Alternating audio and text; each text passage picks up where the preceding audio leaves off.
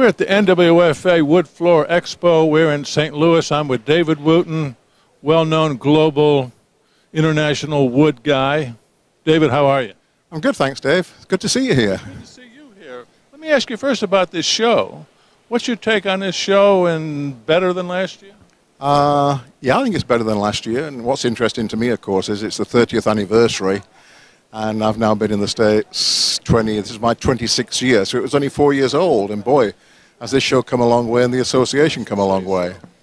And the product category has come a long way over the last 26 years, hasn't it? Certainly has. I think when I came to the States, for example, wood was only a very small category.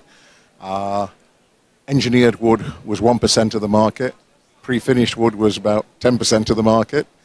And now it's one of the major categories, and it's good to see. The good thing about this show is the people who come are wood people. They know, most of them know a hell of a lot more than I do for a start, and it's just a really nice show. It's like meeting old friends here.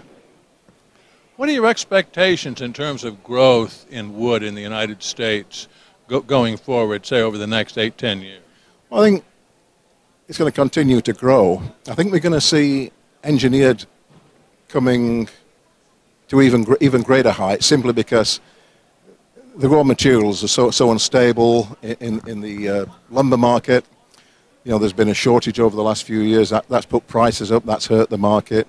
Seems to be a little better now, from what I understand, but it's going to come back again. So I think engineered is going to move forward. And you know, at the moment, the hot topic is LVT. So hey, all these things come around. LVT has seen a lot of iterations, a lot of variety. I'm wondering if there's room for development like that in the engineered wood sector.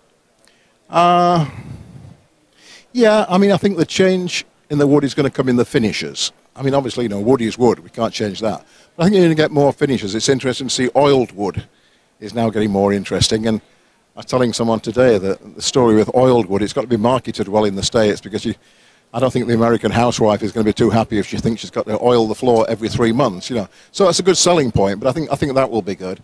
And LVT, you know, there's going to be a lot of LVT in the market very soon.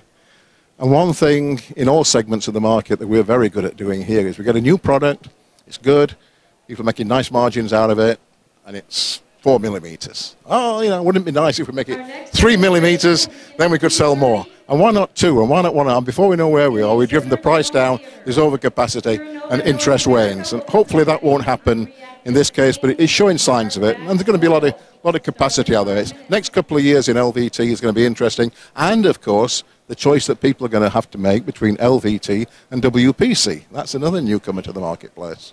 Will the L remain in LVT, I guess? Well, there'll be a hell of a lot of it, Dave. That's all I can say. Now, David, you're a busy guy. I mean, they told me back when you had retired, but it seems like you're busier now than ever.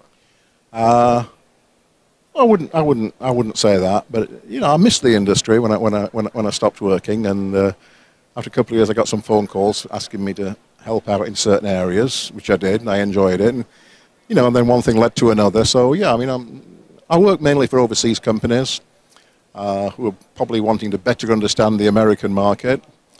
I'm involved with an Australian company on some intellectual property, doing some work with a Malaysian company on some personnel work. And then most recently I've become involved with a Chinese company that has good business in the big box stores and wants to develop kind of some higher end business via distribution. And I just find it interesting, and it helps me keep in contact, and it's just some nice vacations. And now, you know, splitting our time, I live 3 months in the States, 3 months in the UK.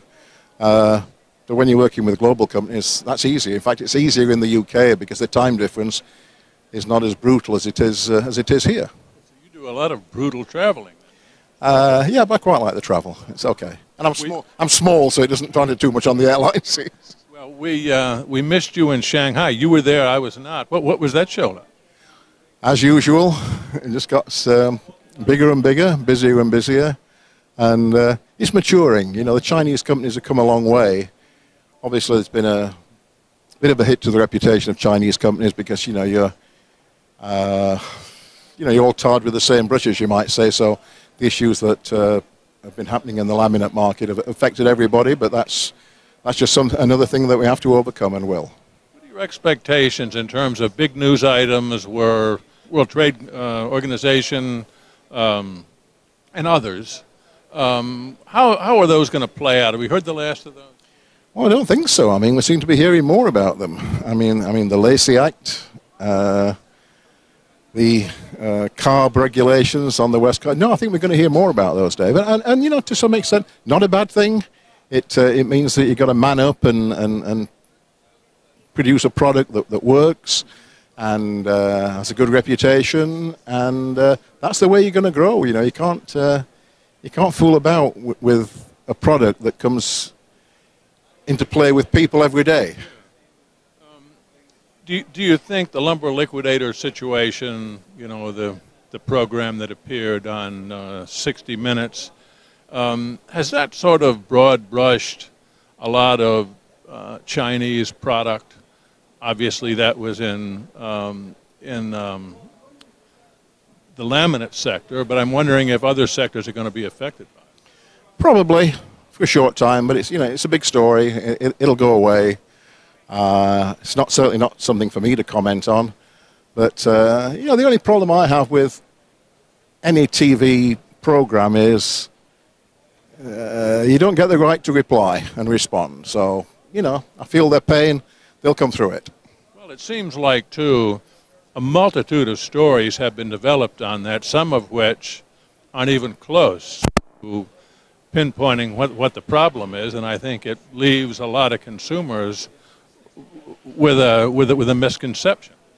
It's a lot easier to report sensationalism than whether you're better off with a 3/16 top layer versus a 1/4 inch. And a lot of people jump on the bandwagon, and often misery loves company. And as I say, I feel the pain. It's a good company, it's a good business model, and they'll come through it. Tell us again, you're here with YSS Flooring North America. Talk a little bit about the products you're showing here. Well, YSS is a subsidiary of a Chinese company, large Chinese company, got 4 manufacturing plants in the Yishi area near the Sea of Bamboo. Interesting product. You know, bamboo's had some knocks in the last couple of years, you know, with stability issues and that. We've developed a product with a multi-layer core, a strand woven top layer, and we also make some solid products, but it's what we're presenting here is a range for distribution. As I say, it's multi-layer core, eucalyptus core actually, with a wear layer of bamboo, nice thick wear layer, and it's what the industry wants. It's long and wide. It's 7.5 inches wide by 6 feet long. It's tongue and groove installation because, you know, the retailers still like to sell adhesives and things like that. 8 colors, fashion colors, and quite a nice response to it at the show. As I say, still some resistance out there to bamboo, but that's something that we'll overcome. They're loosening that a little bit. Yeah. The trade here. Oh yeah, yeah, and what's interesting, of course, is, you know, we've still got this anti-dumping sword of Damocles hanging over the engineered import industry, and bamboo doesn't fall under that because bamboo is a grass and not a wood. So, you know, the next round of increases in the anti-dumping is, I think it's set for July. I may be wrong, but I think it's July, and they're talking about some horrendous increases, and if that applies, then that's going to hurt Chinese imports of engineered wood, and will certainly make bamboo more attractive for a price point product. You're here at a good time. Oh, who knows what a good time is, Dave? On a scale of 1 to 10, how would you rate this show? Oh, I'd give it an 8 out of 10. It always has a good feel about it. It's like a meeting of old friends as well as everything else, and it's nice to be here. They've done a good job with it in organizing it, and certainly the product category is growing, and you can see it with a number of people here. Yeah, and you know, the other thing about this show, it's affordable. It's affordable. You get a good number of people here. As I say, everybody who comes to visit this show is knowledgeable about the product, and you can have some sensible discussions, and you can get some good input.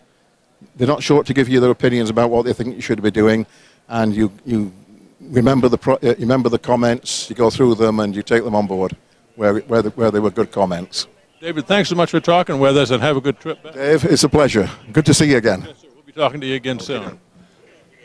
We've been talking with David Wootton, international, I was going to say YSS North America. This is Talk Floor TV.